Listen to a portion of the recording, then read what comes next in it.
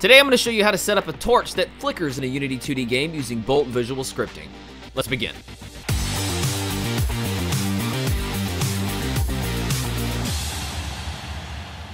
Shall we play a game?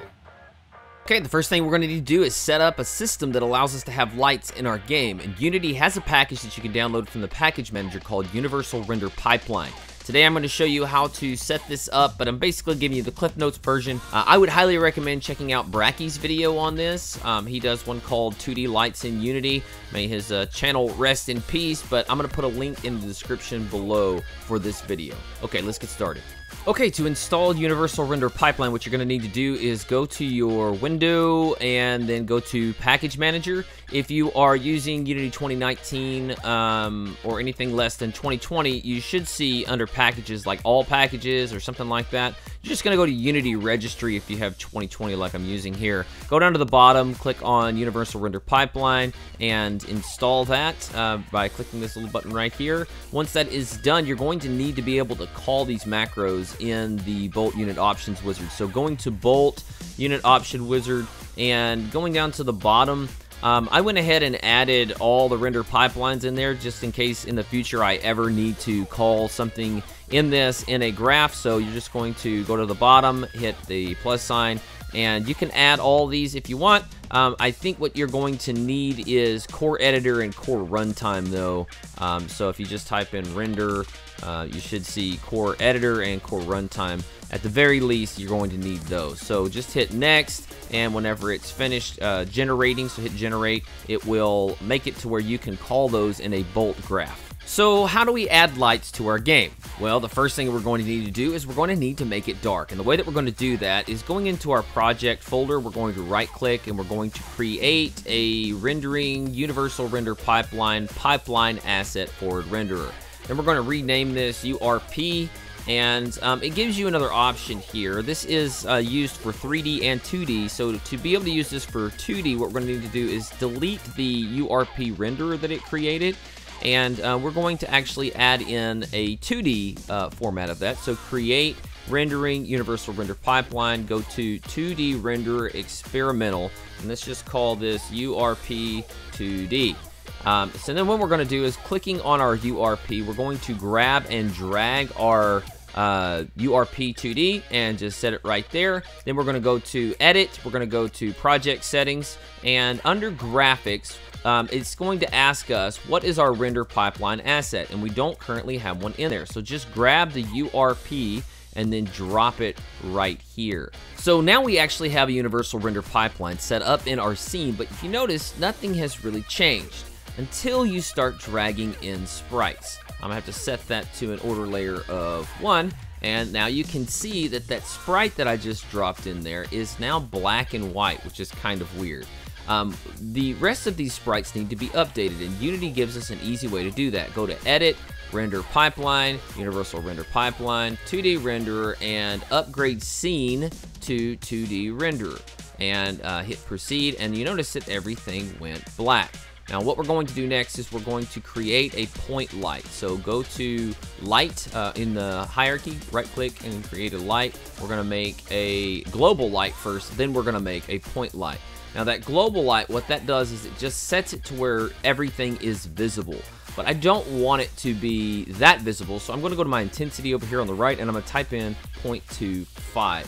And so then you kind of get an idea that it's dark in there. You can kind of see it, but at the very same time, it's still kind of dark. Now notice your players and your characters kind of stand out from that. We're going to be able to fix that in just a minute. Or we can fix it right now. If you actually go to your target sorting layers, just go to player right here, and you'll notice that your player and your enemy also kind of get grayed out a little bit like it's dark. Okay, the next thing you're going to need is a sprite that looks like a torch, and I went to opengamerart.org and I just downloaded this one, and when you get that installed or downloaded and unzipped, you should have a file that looks something like this. What I'm going to do is I'm just going to drag this file into my Unity game, And so I made a little folder called lights. I'm just going to drop it right in there, and you'll notice that this is just one sprite that has 6 different torches in it, and that's not actually what we need.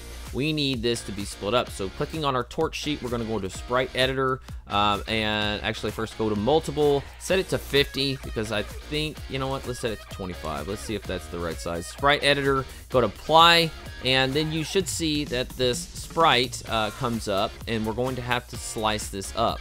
Now, if you actually look on the opengameart.org website, they tell you that the torch is 32 by 32 pixels, and so that's what we're going to use to cut this sprite up. So going to slice, go to grid by cell size, type in 32 by 32, hit slice, and then hit apply, and we should now have 6 different torches in this one sprite. So whoop, that is way too big. Let's move that to, let's say move it to 40.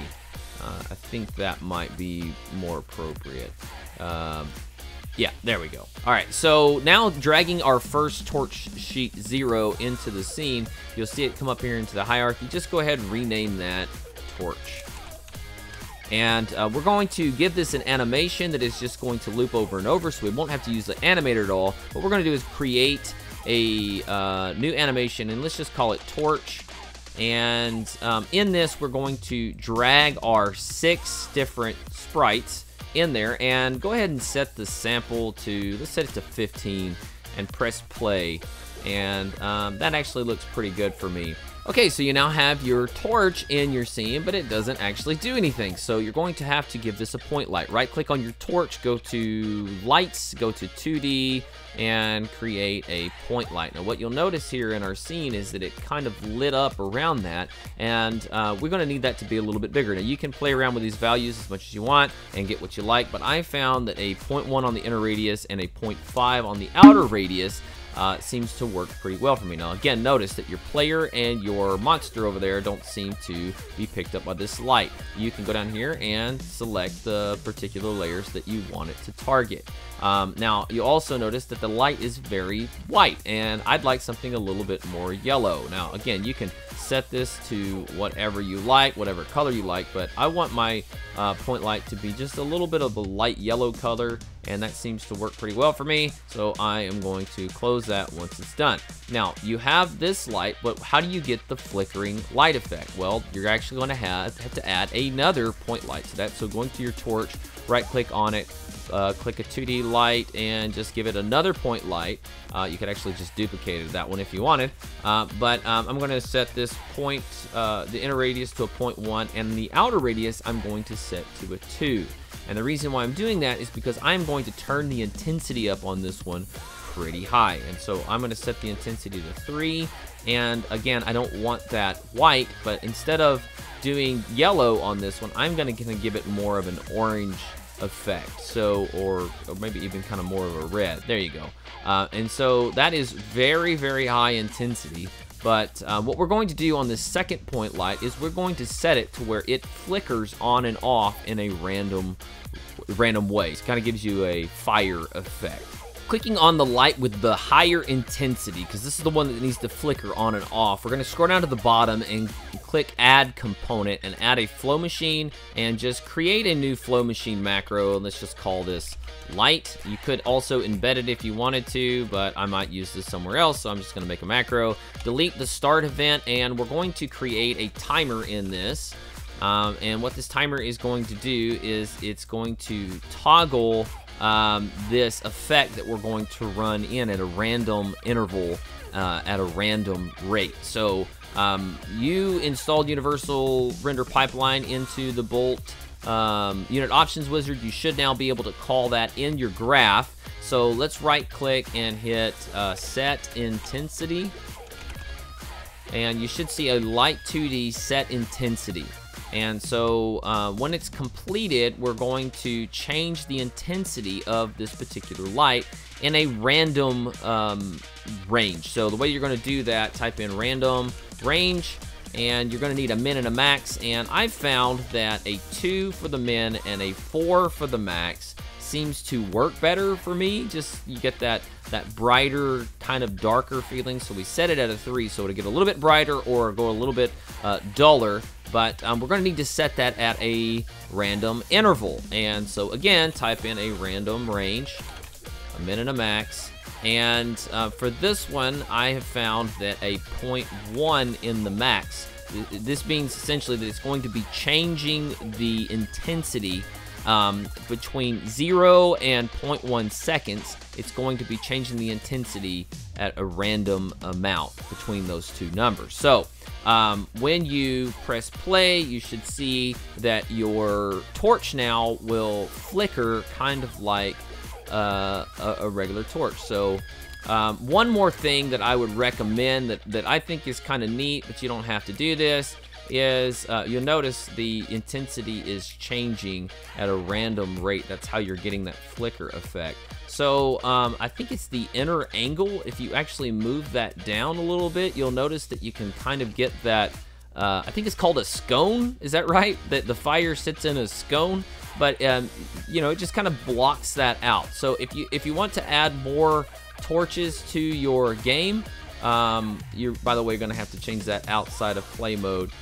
You're just going to take this torch and just duplicate it and move it around your scene wherever you want them to set. Okay, your world should be just a little bit brighter now that you should have torches that actually flicker in your game. If you had any problems with this build, be sure to hit me up on Discord. For now, though, I'm turning the lights off on this tutorial. Thank you for joining me. My name is Megahertz, and I'm out.